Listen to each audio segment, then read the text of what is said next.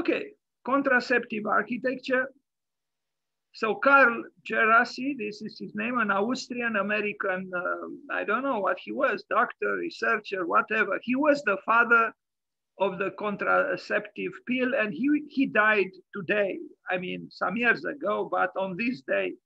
And this is the reason why I engage in this maybe strange activity now, this presentation.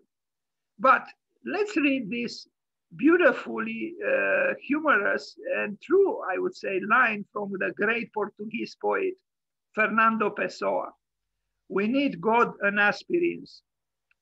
I love this because it's true. You know, we need the absolute, we need the infinite, we need His Majesty, we need nature, we need ideals, but we also need aspirins because it doesn't matter how lofty our ideas and our aspirations, we are still, you know, trembling human beings on this earth. So we need aspirins. So it's very possible we also need a contraceptive pill because the world is not ideal. Yeah, we'd like to have as many children as possible, but what do? I have to go to work. My wife has to go to work. We both have to go to work. And the work is as it is. And what are we going to do with 10 children or with 20 children like Johann Sebastian Bach? This is something totally inconceivable today, to have 20 children and also to practice art and also to be Johann Sebastian Bach. So, you know, we are limiting ourselves. A child at the most, later in life. I know people who say, I met such people, you know, who said, I can't afford a child because, you know, I'm not ready. I cannot put money aside for education. So all these fears, essentially is about fear, you know, but it's a justified fear, it's true. But what if we let life, you know, okay, you know, we are not going to use that invention of the Austrian doctor or whatever he was. We are not going to use any kind of protective measures, the ones that Rem Koolhaas called the paraphernalia of protections. And we just allow, you know, courageously and perhaps also irresponsibly to an extent, life to act through us. If it is for a baby to be born, let the baby be born. If it is to build a wall that is 3 meters thick of bricks and stones or whatever, let's build it like this. Let's not find, you know, some kind of a replacement, you know, 10 times thinner, made in the factory, you know, through dry means, you know, and then so we have time then to rush home and sit on the sofa and watch a soap opera. You know, I'm improvising now, but I understand Pessoa, and it makes me smile with, you know, this line. It makes me smile. Indeed, we need God and aspirins. So yes, we need God, and we also need, unfortunately, the contraceptive pill. I understand that in architecture, there is a quest for thinness and lightness and, you know, kind of to escape the gravity of gravity. But the result is, I don't know, somehow is a lessening of life as opposed to an intensification of life. So I found, you know, searching at random on Google Images, I found this expression, 10 plus sterile white ideas. Whiteness, on one hand, in my opinion, yes, it could be a symbol of purity, but it could also be, you know, a symbol of paleness, you know, of being lifeless, if not dead. I mean, you know, what is, you know, the tectonics of such a space? You know, it is intimidating in a way because it's a ghostly space. It is exactly what Zaha, in her professed ideals, didn't, you know, was trying to search for: rawness, vitality, and earthiness. Here we see none of that. It's a sleek space, rectangular, maybe with a certain degree of refinement, but I don't know. To put it bluntly, it is not erotically charged. This is not an erotically charged space.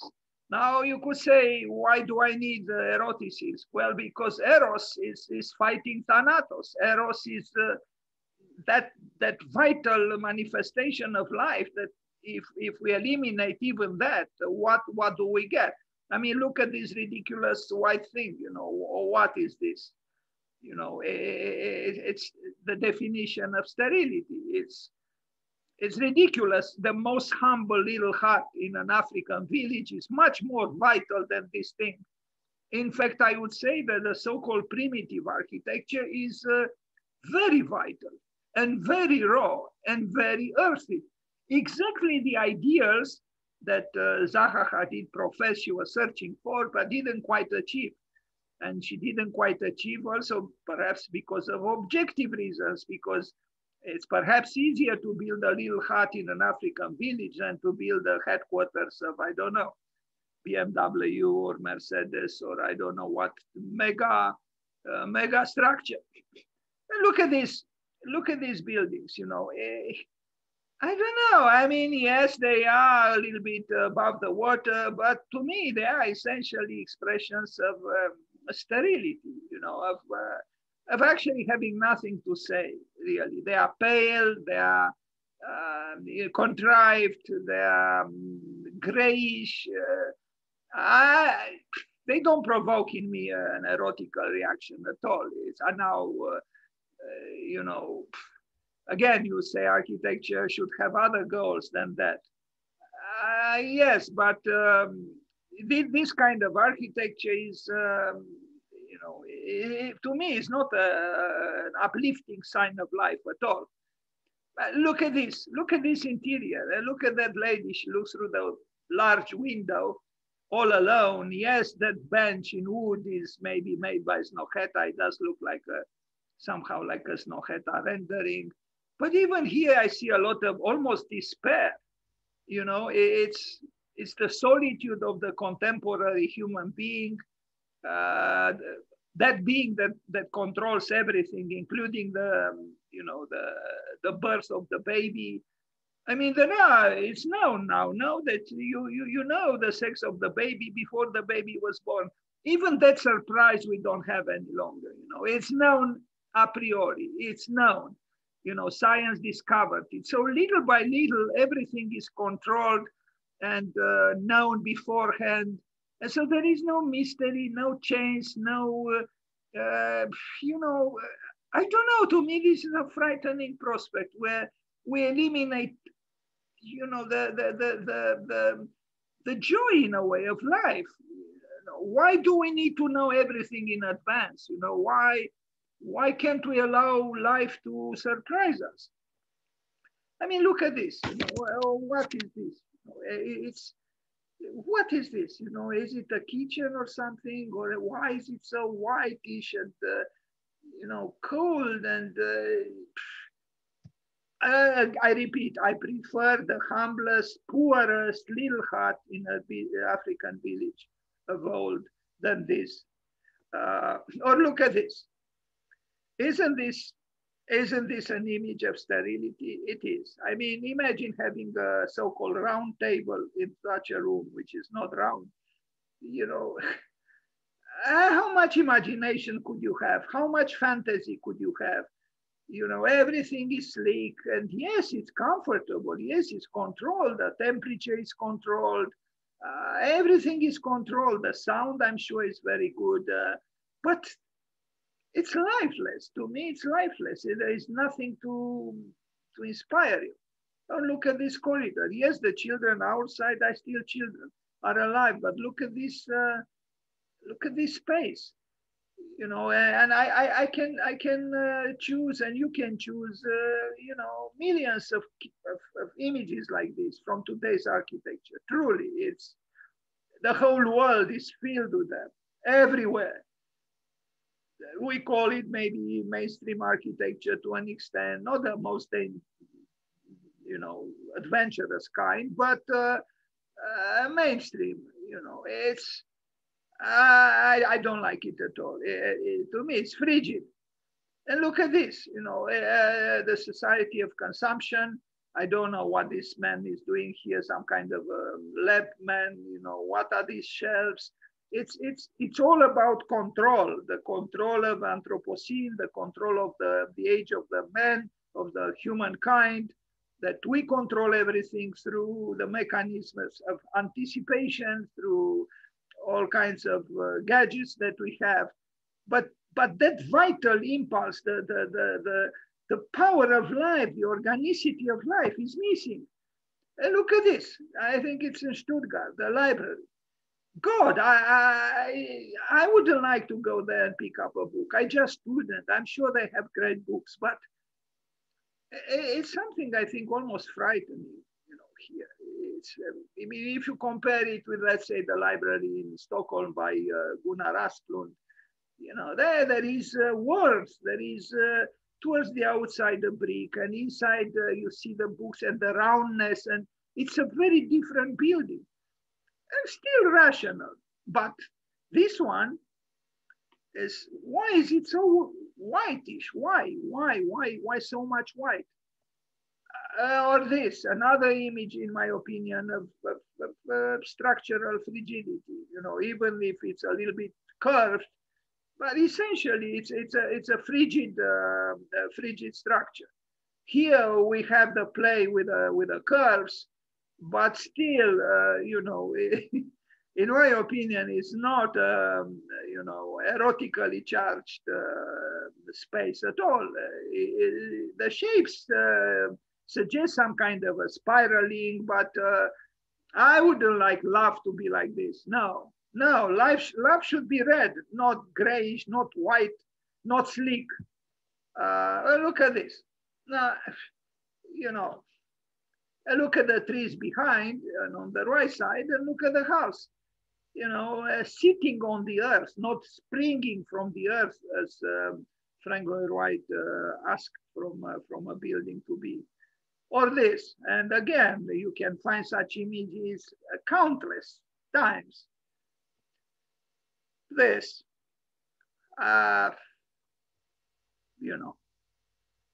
it's very surreal. It's maybe in this sense it could have a certain interest, but again, that contraceptive pill that doctor invented is actually could serve as a metaphor for the contraceptive pills that we take as architects when we do our projects. And in order to avoid, the pain, the lack of control, the possible consequences that could be dangerous. In essence, yes, it's about avoiding danger, but by avoiding danger, we avoid life. Even when we play with shapes like this, in essence, we are still avoiding life. This is my opinion. We're actually not risking anything. These curves can be very easily generated today with all kinds of sophisticated or not so sophisticated programs, but it's not really a risky activity. We are just replacing the rectangular paradigm with a curved one. That's it. Or here we have all kinds of twistings. Ingalls also is a master of twisting. But in essence, even himself doesn't really take the ultimate risk. The risk of not taking a contraceptive pill, of allowing nature to say, wait a minute, I am supposed to have the upper hand, not you. So allow me to decide, okay, and you do what you have to do, but allow me, nature, to decide.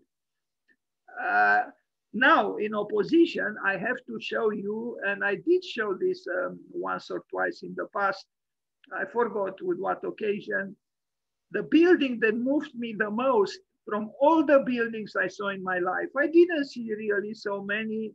There were parts, and there are parts of the world I never visited, and important parts. But from all the buildings I saw, this temple in Paestum, which is a pre-Doric temple, moved me more than anything else. And I will try to explain why, and I will try to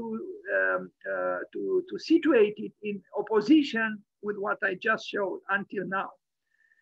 So here in Paestum, when I arrived there, I was shocked almost by the immense power of those pre-Doric columns. This temple moved a lot. Winkelmann, Goethe, Piranesi, and Kahn, and I'm sure many others, but I know of these 4 very important names in culture. Why? I read that Paestum has such a, this temple, Hera's temple, there are actually 2 temples there, Hera 1 and Hera 2. It's also called Neptune's temple. It's so vital that a couple that is not able to achieve fertility, if they spend the night in the proximity of the temple, they become fertile. It's perhaps a legend, but maybe there is a little bit of truth here. And I will try to explain if I can. Unfortunately, I took many pictures, but I took them with an analog camera. I have them somewhere, slides. I was proud of the pictures I took. I actually couldn't find pictures as moving. I'm not trying here to, to emphasize my, skills as a photographer. I'm just trying to say that I couldn't find the pictures that I would have liked to find as evocative as those that I took, because I photographed also details. I was truly very, very moved by this temple, which is very, very, very heavy.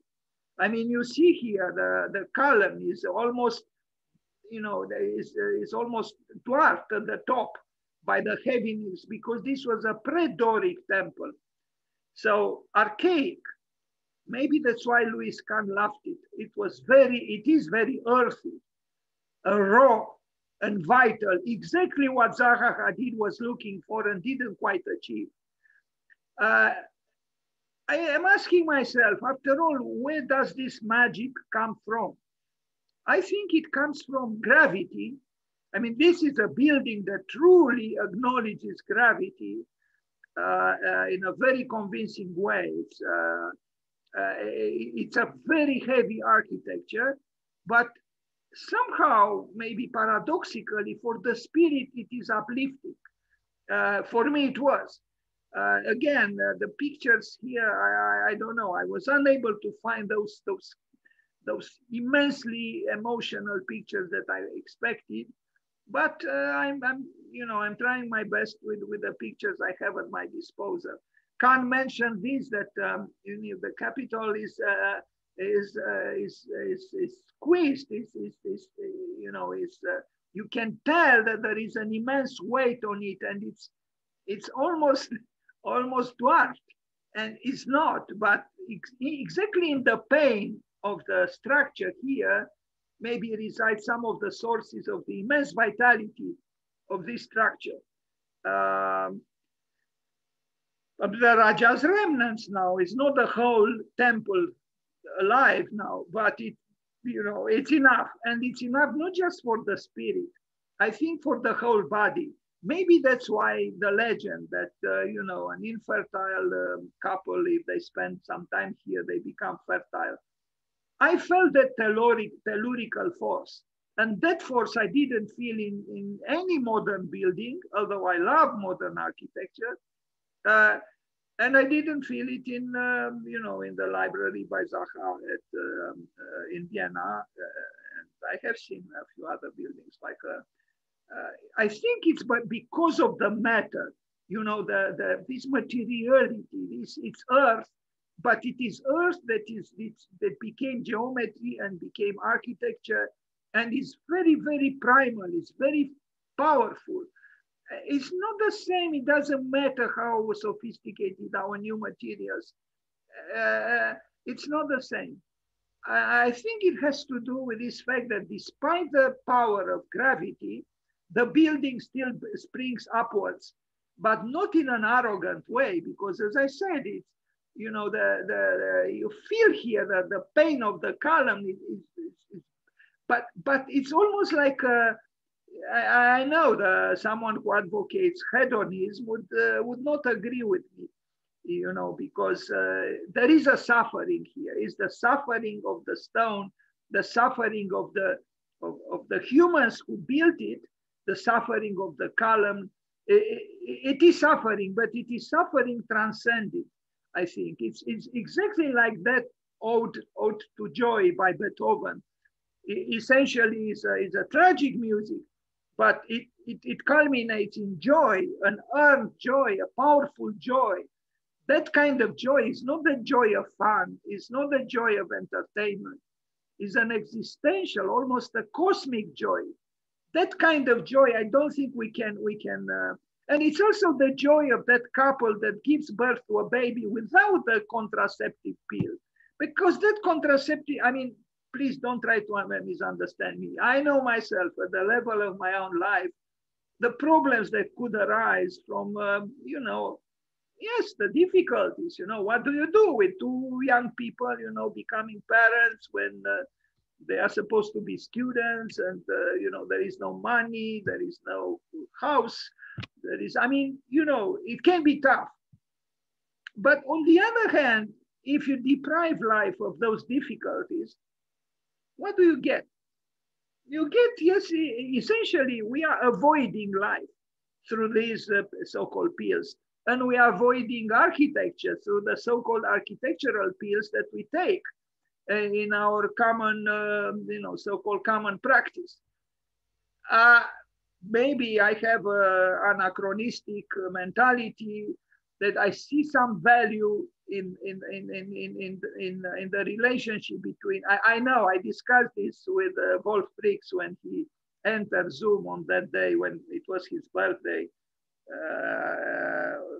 When I asked him about suffering, and he was against it. He was against it, and he mentioned Mozart, who he said he was a playboy and he had a lot of money at the beginning. What he didn't mention was, and I didn't mention it either, but I thought of it, was that Mozart composed the Requiem. The Requiem, I mean, you know, it's very easy to only concentrate on the light and so-called beautiful, joyous, superficially or not joyous, you know, aspects of life. But gravity exists.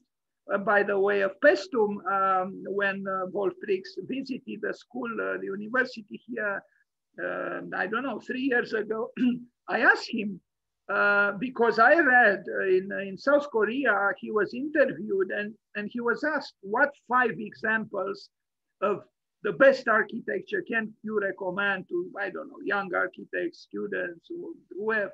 And he said like this: the pyramids, the temple in Pestum, the one you are looking at now, the Guggenheim Museum in Bilbao, a plane, he mentioned a plane, yes, he thought was architecture. I think Boeing 747, I forgot exactly the number, but a plane. And the 5th one, the little church for Martin Luther that he built in the town where he was born. But I asked him when he visited the school, what about Pestum? Because he always advocated a non-gravitational architecture. And he said, no, I didn't say that. I never said that. But I saw this. I read it. He did say it in that interview in South Korea, that he recommended this building, which he denied later, for everybody to see. All in all, I mean, there is a man now who talks to you now, who saw this. I have been there, and I know what I felt there. The power of that architecture is absolutely amazing. And if the pandemic goes away and you are able to leave to travel again, if you arrive in the south of Italy, please do not forget to take a short trip. It's you know, in the south. It's not hard to arrive there. And in fact, it's not too far away from Pompeii, so you can shoot two birds with one bullet. Again, the pictures do not truly convey what I felt there, but the power of this architecture is of the highest order. Now, maybe it's also the prestige of time. It's the oldest building I saw. I never went to Egypt, but this is about 200, 500 years old, 2,500 years old. You know, the plan, these are technicalities. I'm talking about the emotions I felt in the proximity of those columns. Piranesi, this is Piranesi. You'll see some images of this very, very earthy. I mean, again, if Zaha Hadid said that she was searching for a raw, R-A-W, vital, V-I-T-A-L, an earthy, E-A-R-T-H-Y architecture, here it is exactly that. All three terms are beautifully illustrated by Pestum. I'm not saying it's the only architecture in the world like this. I'm sure there are other examples, but this one for me, because also is not part of a city, is not part of a town, is in nature, it's something magical. And it's the Greek culture, but in Italy. And I mean, you look at the circumference of one column, I mean, compared to the height of a human being. These are they are giant columns. And you wonder who built this and why? Well, you know, it was certainly for, you know, serving faith. Something like this we don't do. I mean, again, you know, it's about making love without a contraceptive pill or with. This is the difference. Here is without. You know, it is what it is. It's okay. It could be dangerous. Yes, we could encounter problems, but something vital happens. And that vitality, I do not see too much, even in the most, you know, convoluted and twisted and interesting architecture. Somewhere you can tell that the contraceptive pill was taken. This is what I feel, even with the most notorious so-called adventurous architecture today. You feel that the architects took that pill invented by the Austrian doctor. Of course, I'm saying it metaphorically. So what is fertility in architecture? I think a great architecture is fertile. Yes, it generates life, it sustains life, and it doesn't mimic life. And I think many of our buildings mimic life. Not all of them. And some of them during construction do not really mimic life. That impression comes upon me mainly after the building was built. Piranesi a Pestum, il suono dell'architettura, nu știu ce înseamnă, I don't know what suono means. I plan to search for the translation, but it doesn't matter. I mean, it does matter, but you know, these etchings by Piranesi are unbelievable. And I actually had myself one, an original one, and when I had nothing to eat, I had to sell it, and now I regret. But that's what it is, you know. Even though I say that I eat in order to live, sometimes, you know, we have to live in order to eat, because otherwise. Anyway, what is also beautiful here is you see the conjunction between the manifestation of nature and architecture. You see plants, vegetation attacking the structure, and the structure still persists, but there is a struggle there.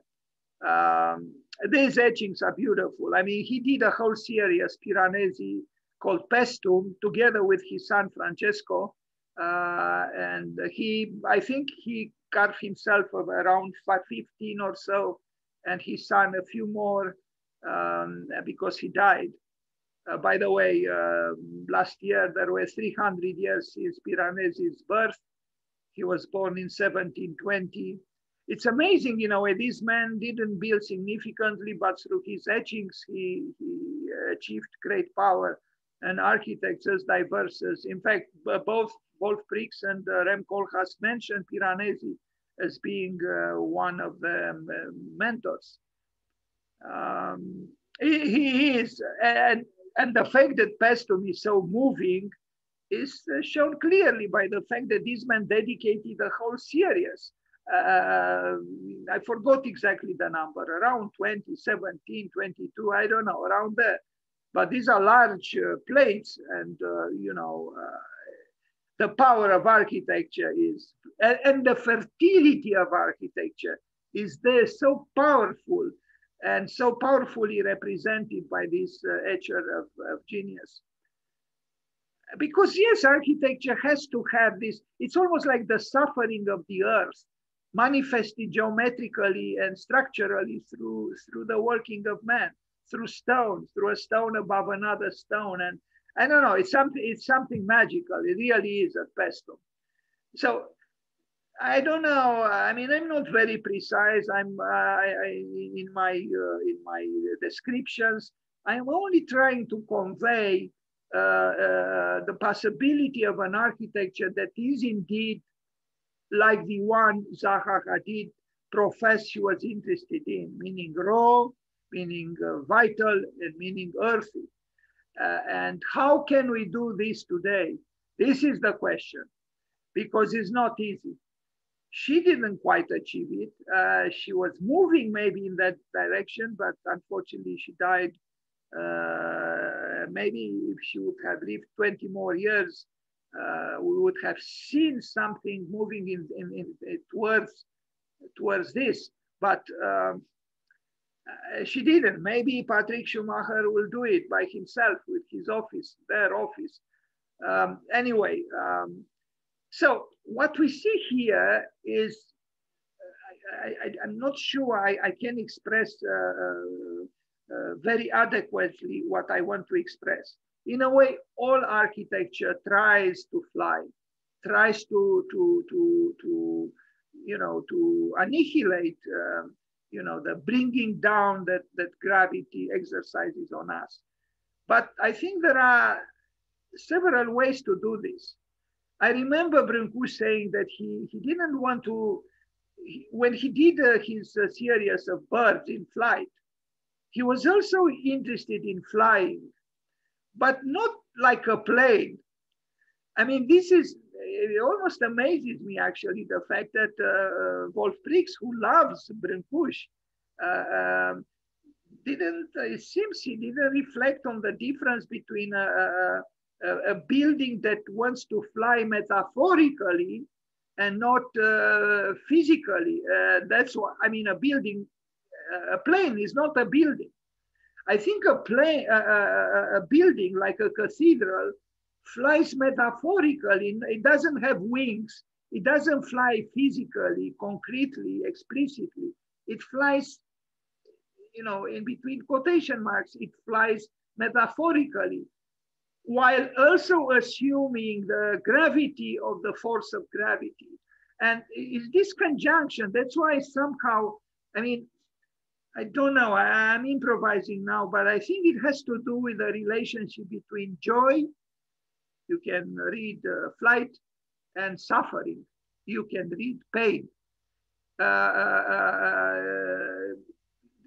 think there is a connection between the two in the best works. But I know that when I say this, I could be very well attacked by the one who says, come on, this is a bourgeois, cliche. In fact, I use these words myself in my dialogue with him, that the artist has to suffer in order to achieve creativity. But I know things are not so simple, but I think there is a difference between fun and joy. Real joy, that joy of the Ode of Joy by Beethoven. Fun is mimicking joy. In a way, fun relates to game and joy relates to play. It's a difference, even linguistically, underlined by Johann Huizinga in Homo Ludens. Uh, I'm not against, I mean, you could have great art that is light-hearted. Yes, it's possible. But it's not, I don't know what to say. It's not superficial. I think there is a difference between being light-hearted and being frivolous. Anyway, I am on a dangerous ground now here. I understand. It's also, I'm subjective. I like, maybe I even like suffering to an extent. I like a certain kind of art that is not, um, you know, I don't know. It's earned. It's earned, maybe through struggles. Now here are the hands of the etcher. Now the etcher, I mean, this was painted probably after his death. I see a certain I don't know, aesthetics here that but I don't know. It doesn't matter. I just thought of showing a portrait of Piranesi, and here is how he depicted himself. He has this questioning face, and there is the stone at the bottom. You see Battista Piranesi, Venetian Veneti Architectus. I wonder why he depicted himself without a shirt. That could be some kind of a question. But his inquisitive expression makes me think a little bit of Baudelaire. He does look a little bit like Baudelaire. And Baudelaire, this year, there are 200 years since the birth of Charles Baudelaire, and also 200 years since the birth of Dostoevsky. My God, two of my heroes. Back to Piranesi, back to heaviness, back to gravity, back to the suffering of the stone. That suffering of the stone that I do not see today in our architecture. Now you could say I'm anachronistic. There is greatness in the absence of the stone. There is greatness in the absence of gravity. Maybe, but what I felt in the proximity of this temple, I didn't feel anywhere. And more than this, as I said, there are such stories that couples that have problems to conceive, they spend a little bit of time in the proximity of this temple and they become fertile. I don't think this will happen with any modern building, and I love modernity, but I never heard of such a legend, to spend the night near, let's say, La Tourette or Falling Water or whatever, and you become fertile. No, here is the power of the earth. I don't know if myself I am quite aware of what I'm saying. The power of the earth, that mysterious, dark, heavy force that we are born from the earth and we return to the earth when we die. And what is the earth actually? Do we know?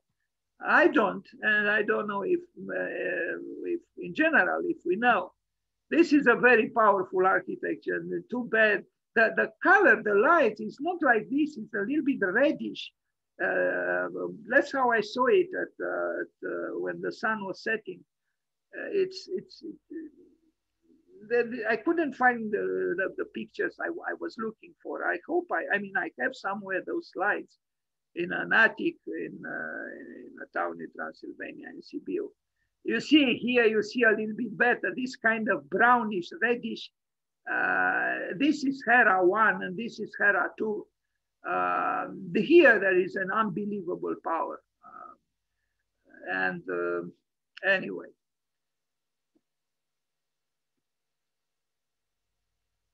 So, I understand we cannot build the whole world with, with giant stones, but maybe we could build again for those mysterious forces that the ancients called the gods.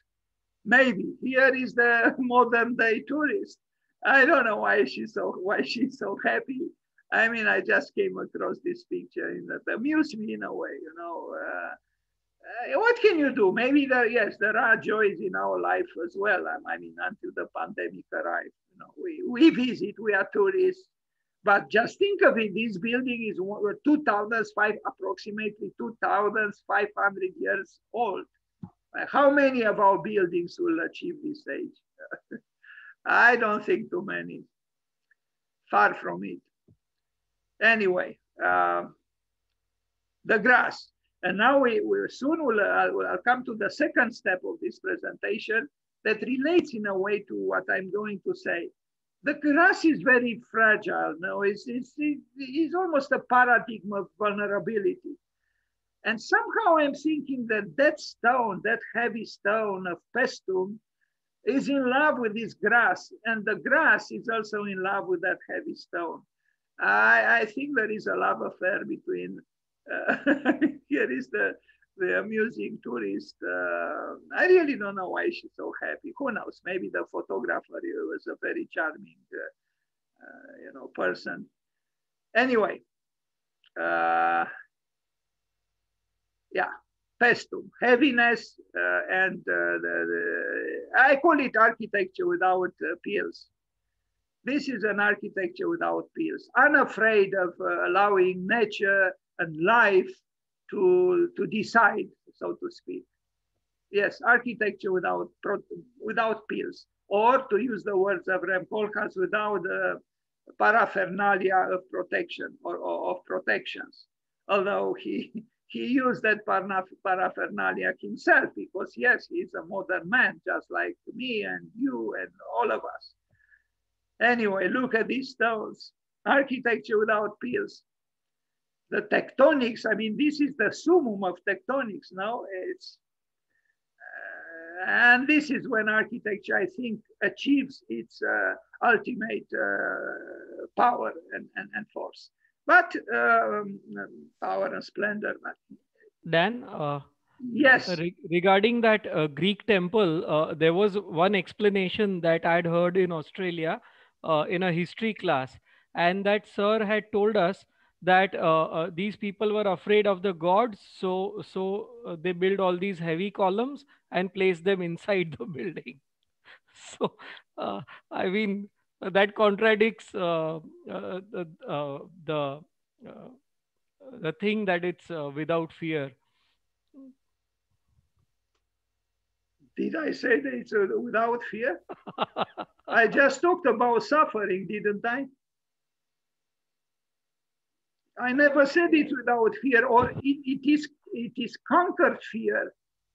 Right. It's a big difference. It's like Picasso said, l'attaque c'est une fuite en avant.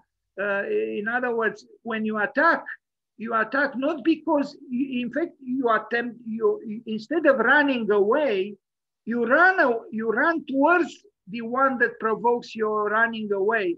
In other words, it's a conquered fear. The fear exists, and in fact, that is courage. True courage is not the absence of fear, but the conquering of the fear.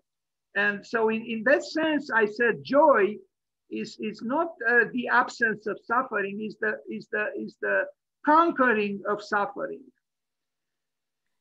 But let's talk about Ishigami a little bit, because somehow I felt would be appropriate. The Ishigami, as you know, for a good time, I mean, he's still young, but he advocated almost the dissolution of architecture, the thinning of architecture, almost at unbelievable levels. I mean, look, it's not only that he's white, but he's extremely thin. And you know the story that the Venice Biennial, he built something that was not seen and felt even by a cat, which actually ruined it by touching with its tail. And just before the Venice Biennial opened, what he built, and was almost impossible to see, the cat ruined, because even the cat was fooled. So, is the opposite of the Pestum temple. It's, the thinner, the better, the whiter, the better, the lighter, the better. Yes, now you see some furniture that is actually heavier than the structure that sustains the building, because the users of the space needed, in a way, to balance the whiteness and the lack of heaviness and the thinness with something more fleshy, so to speak. This is the famous, I don't know how it is called, technological pavilion. I forgot its name, but it is an important building by him, but which tries to dilute architecture. In other words, to move in the opposite direction of what we saw at Pestum. And here,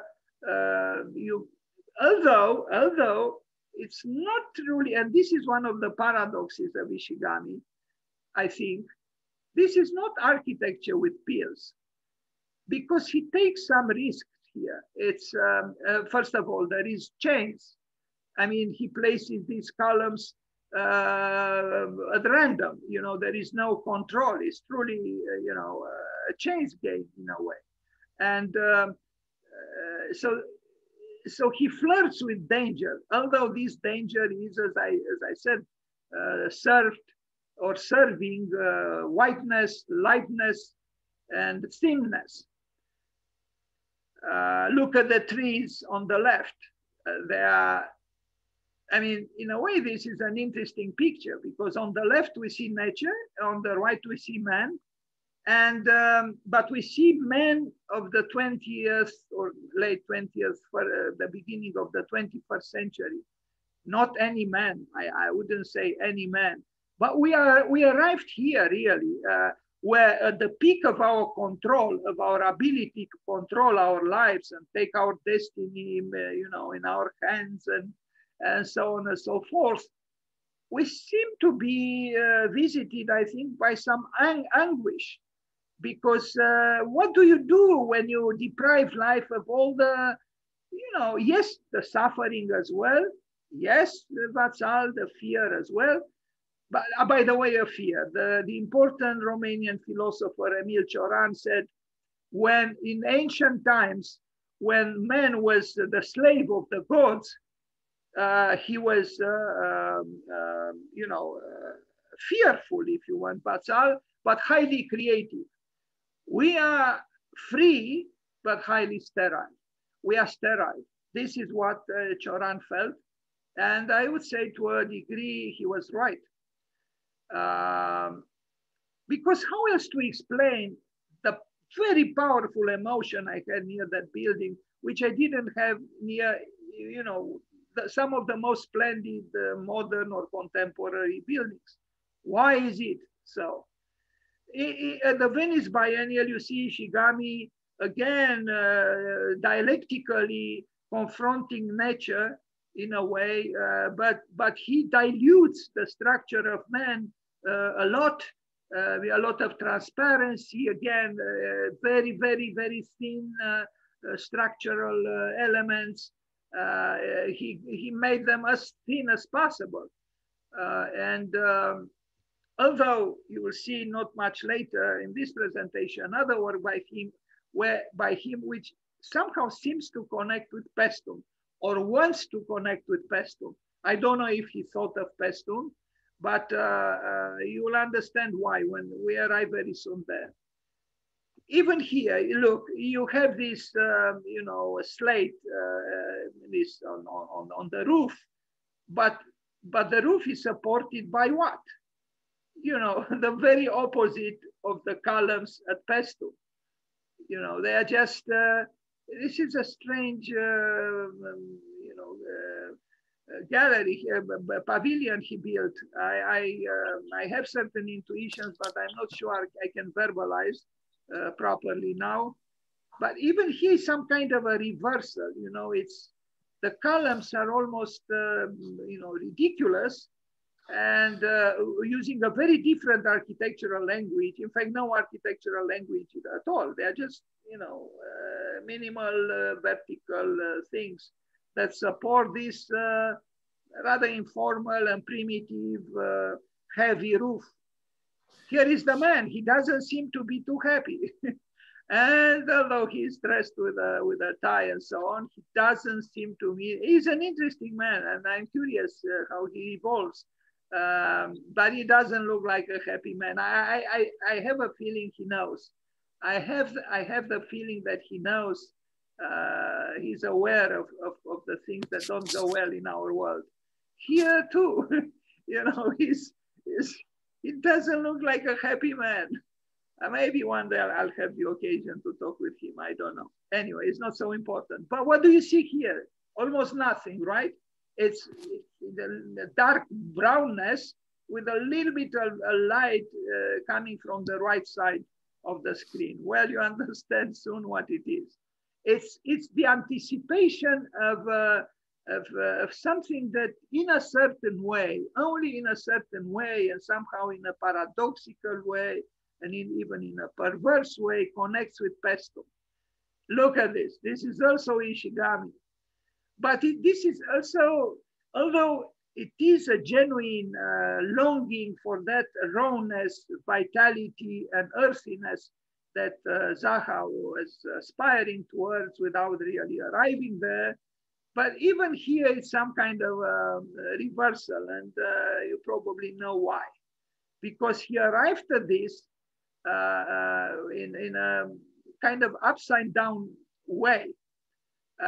He poured concrete and then he removed, and whatever is like the negative in a way. What we see here, what used to be the almost the summum of positiveness, and I don't know how to express in the work, in his work, is the opposite. Is a negative, and it's kind of, I mean, the effect is interesting, but on two levels is not quite satisfying, because I feel even here is some kind of a, I don't know how to say it. I'm maybe even here is an architecture with pills, although the appearance is that there are no pills. But yes, the plan, but the functions that it serves with this cave-like thing are also problematic, and they are also related to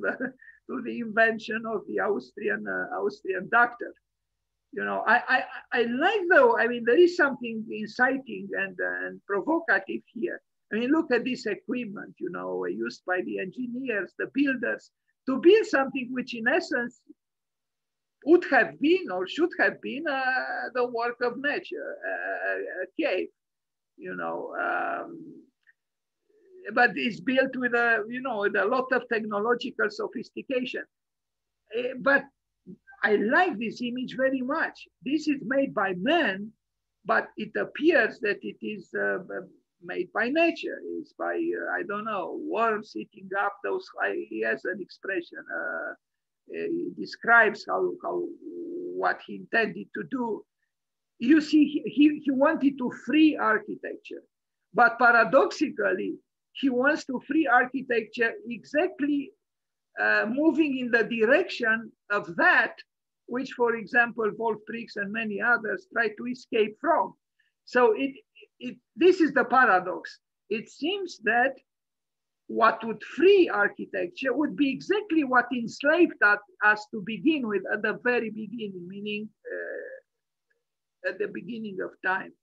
And that's not by accident. It's not by accident that we have the cave revival these days. So, the relationship, Leonardo da Vinci was totally right when he said pain and pleasure are twins. So what we try to move away from might be exactly that which could make us free again. Now you could say, wait a minute, are you trying to suggest that by bringing back the gods, we'll achieve freedom again? Maybe not freedom, but maybe that creativity that Emile Cioran was referring to when he said the first human beings, those ancient people, were enslaved by the gods, but highly creative. That kind of high creativity, I mean, viscerally high, I don't see it too often these days, not at all. Ishigami, in a paradoxical way, moving towards the extreme, the ultimate lightness, approaches somehow through a strange play of oppositions, something of what is at pesto, but dichotomically opposed. Although, as I said, he is trying to bring earth and also the chains manifestation of earthly structures, in other words, devoided of the will of man, although that's why I said it's a little perverse that he obtained this image, but still by forcing the hand in a way of life or destiny, or because you saw it's the negative, the positive was removed, and he got this apparently by chance, but it's not really by chance. Anyway, it is interesting. Too bad it's flat at the top. I mean, totally flat. Also, you would say, what is this thing for? And this is another legitimate question. Well, it is to be, of course, a restaurant and a bar, because what else could it be in our time, right? We have to eat and drink. And here is the architect, kind of elegant. I mean, he's up on something there. He's not quite on the floor, maybe to appear taller. But this is his studio. And I met a student from the university here who worked with him for a few months in Tokyo. Of course, he was not paid. But he's an interesting man, Ishigami. And what Ishigami does and what we don't do most of the time is questioning almost in radical ways the very beginning of architecture, the premise of architecture. So when Peter Eisenman said you have to start with a grid, well, obviously Ishigami didn't start with a grid in this project, not at all. So, Eisenman this time was wrong. But in the end, you see the flatness of the so-called cave. It's flat, it's smooth, it's artificial. And then what do we see with these couples? I don't know if they are using the pill invented, discovered by the Austrian doctor, but they get drunk on the right. I mean, maybe they drink coconut juice, I don't know, and the other two are assuming the entrance into the labyrinth. All in all, the old story of life is the new story of life, and is the eternal story of life. We need love, we need eros, we need vitality, we need to sometimes have children. We need to feel we are part of a continuum, and that life does not end with us. And even if we don't decide ourselves, kind of life decides through us.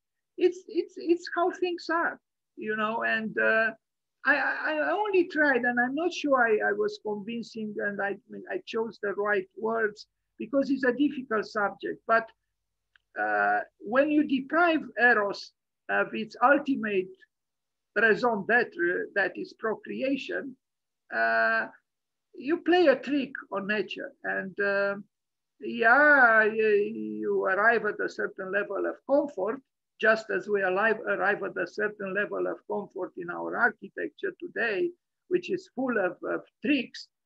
But I don't think the result in the end is as moving as what we saw at Pesto. But this being said, there are people like Ishigami who keep questioning and investigating, and I think there is some suffering in him as well, freeing architecture. Here he is with long hair within the pavilion, or I forgot how it is called, on that campus that he first built. He looks here like, a revolutionary, maybe from South America.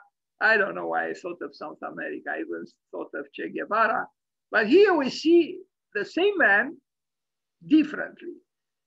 First, the background is with trees, drawn, painted. I don't know what they are, gouache, watercolor. So it's nature. Here, we see glass, and we see the forest of columns that he imagined and built, very lightweight and thin and white. But there is the rebelliousness of nature in the man himself. Here, the man is a little more, up to date, so to speak, in terms of appearance. But in the back is nature, although it's nature drawn in a certain way. and he does advocate, the being conscious, aware of nature, and trying to activate its actuality in provocative, inspiring ways. Even in the work, apparently heavy work that he did, is about the same thing, mimicking at least some of the resourcefulness of nature in surprising us. Now, I end this presentation with a building which maybe you saw before, is one of the buildings that sometimes, a few times I showed, is not yet an architecture without pills. It's not yet an architecture that totally eliminates the contraceptive pill that the Austrian architect and doctor invented. But I think it has a level of earthiness and rawness and vitality, which unfortunately he sabotaged a little bit through his preoccupation with precision. And you'll understand what I'm talking about. This is the building. This is a building which is not glamorous, is not built for the elite in Miami or who knows where, that Za architects with 450 people build. This is a building that is, for the so-called the men on the street, people like me and you, if you allow me to include you in this group. It's a building that assumes the spiral, but it also assumes a level of viscerality. It's not white and it's not sleek. The spiral apartment house in Ramat Gan in Israel from 1984, Tzvi Hecker is still alive, a Polish architect. He left Poland just like Daniel Lipskind, but while Daniel Lipskind went to New York and bought a pair of cowboy boots made of lizard leather, Tzvi Hecker went to Israel and didn't buy a pair of cowboy boots made of lizard leather. This is what he says about this building, and then we'll see more drawings and more images of the building. It is a work of incomplete precision. Because it is so precise, it can't be really finished. No limit to the protection, to the precision one can achieve. The spiral's incompleteness is also its poetry, because poetry is the most precise expression of our need for precision. Interesting thought about poetry. Expressive as it is, the spiral can't be fully understood. It speaks to many languages at one and at the same time. It speaks Arabic about the human condition. It argues in Hebrew about the sheer necessity to bring the muscles and materials together. But it is quite fluent in Russian when construction becomes architecture. Its Italian is very Baroque, as spoken in Piemonte by Guarino Guarini. The spiral is a Tower of Babel in miniature. And there are some pills involved here, unfortunately, but I think the aspiration was correct. Unfortunately, there are mimicking things here. What can we do? He's a man of our time, 1984. I don't know, I'm not so convinced about that excessive underlining of the precision. Did he really, maybe I actually am tempted to think that ostentatious search for precision is actually one of the limits or deficiencies of what he did. Not that I'm against precision, but not an exacerbated precision. Because even if you do not complete the obsessional work towards precision, the obsession could be bothering. Nevertheless, the building is interesting. Is tormented to the necessary extent. It has elements of some kind of anxious fluidity. The spiral, of course, is conducive, but as opposite to many of the works that are done today, it has this, I would call it, there is a level of suffering. Sorry, I I come back to this word, and I hope Vatsal hears it, because between suffering and fear is not a long distance. Um, Dan, sorry to interrupt. Do you see what I see in the plan? The building is geometric and these spirals have been inserted. If you go back a slide or two, yeah, there is geometry. This is the geometry, and then he's inserted the spiral stairs in this. First, the building is conceived, and then those spirals are added. That's what I see in the plan.